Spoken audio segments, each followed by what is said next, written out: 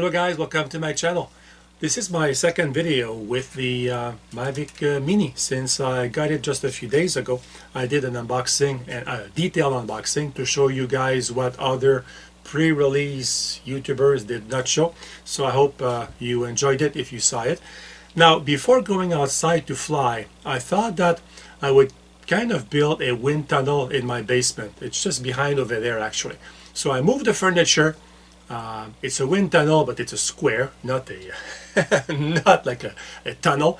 I was hoping to get a huge industrial fan from a friend in the construction, but I cannot get it, unfortunately. So I have my big fan, like a house fan, but it's not a huge fan.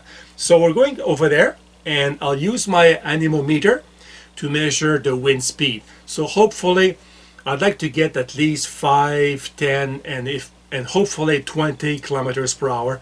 I'm not sure with that fan, but we'll measure and then we'll see. So I want to see how, when the Mini is flying in P mode with the downward vision system, if it is very stable when there is wind. So we can see that before we go and fly outside. It's going to be difficult anyway flying outside to measure the wind, because as soon as you go above the tree line, often the wind doubles and you cannot go there to measure the wind. So let's do this flight indoor first, and then maybe in the next video I'll go outside and we'll do more testing with the Mini. So let's move over there. So this is my setup. We have the camera here and we have the big open space over here, and I have the fan over there.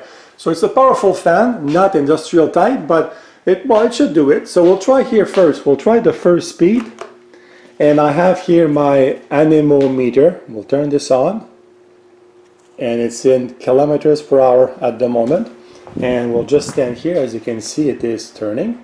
We have the fan right there, and we are here trying to I may have to go a bit lower, but we have about 5 kilometers per hour in speed 1. So this is like a very light breeze.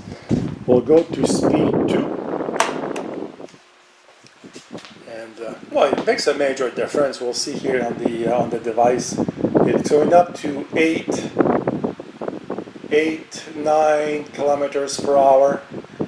If we could reach 10, that would be ideal, but we went all the way to 9 when I move a bit sideways, so that's not bad. Let's try now speed number 3. Oh, it's a lot more windy here.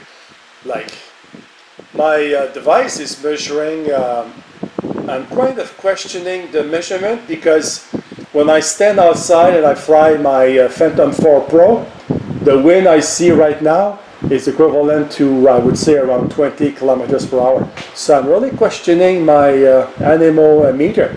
I hope it's well calibrated. I got that from Amazon a while ago. I hope it's well calibrated, but it's way above, for sure. It's way above 10. Like I said, I am guessing about 20. And you can easily see, looking at the lanyard. I mean, the lanyard would not move like that if this was 10 kilometers per hour. So, again, from my experience, I think this is 20. So we have 5, 10, and 20 kilometers per hour, which is perfect. Alright guys, the drone is right here on the floor. We can see here the limit of the fan, and we have like a uniform background. So we'll take off and see what's going to happen here. I'll try to stay in the field of view of the camera. We'll set our speed to 5 kilometers per hour. Hopefully we can hear the fan here in the microphone. So I'm going to take off now.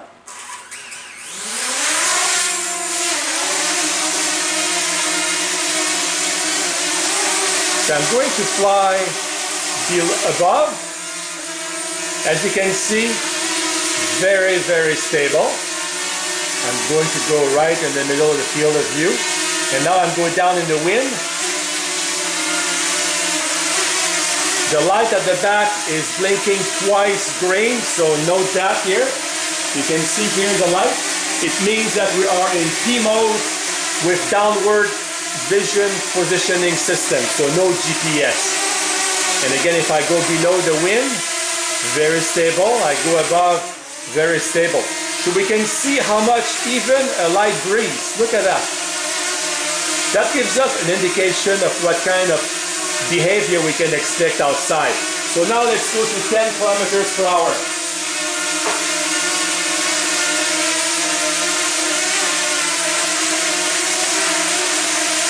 I'm going to go below the wind, very stable. I'm going up. As you can see, it is shaking. That's interesting because my Phantom 4 Pro obviously would never behave like that. If I go above the wind here, you can still see the drone, very stable. I go in the wind and look at that. Shaking, look at this. Now let's go to 20 kilometers per hour. Oh, look at that. I'm going to go down. Very stable. Well, there's a more wind now, so stable here, kind of.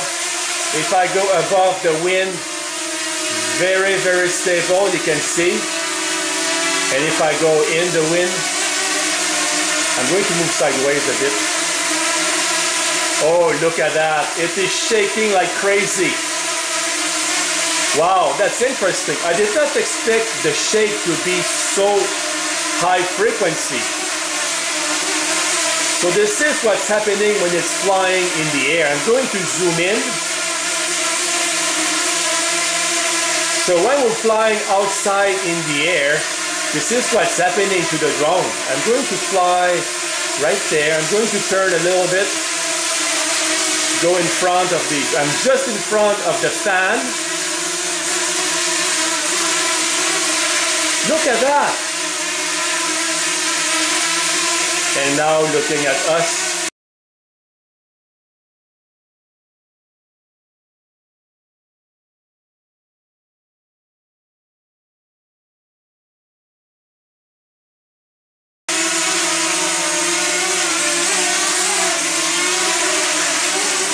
Wow, interesting. Let's zoom out. Okay, we're going to land now. Oh, and by the way, see the LED in the wind was blinking red? I did not see that in the manual. When it's blinking like this twice green, it means that it is in P mode with vision working, but sometimes, as you can see, it goes red, and I don't know really if I have a defective Mini, because it's not supposed to do this red light. Again, it's not covered in the manual, so I'll have to do more research. So let's land.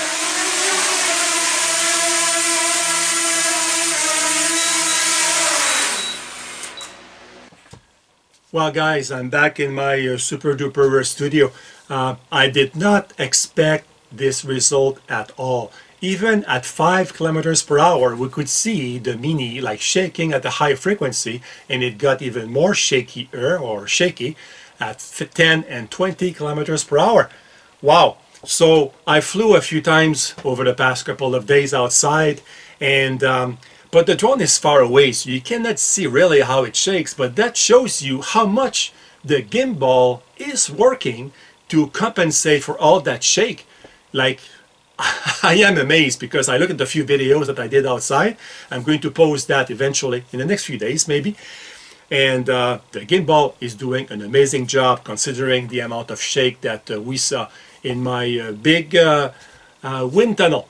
So thank you guys for watching, and if you have any questions or you would like me to try something, just let me know in the comments below and I'll see if I can do it. So thank you for watching. Have a good day. Goodbye guys.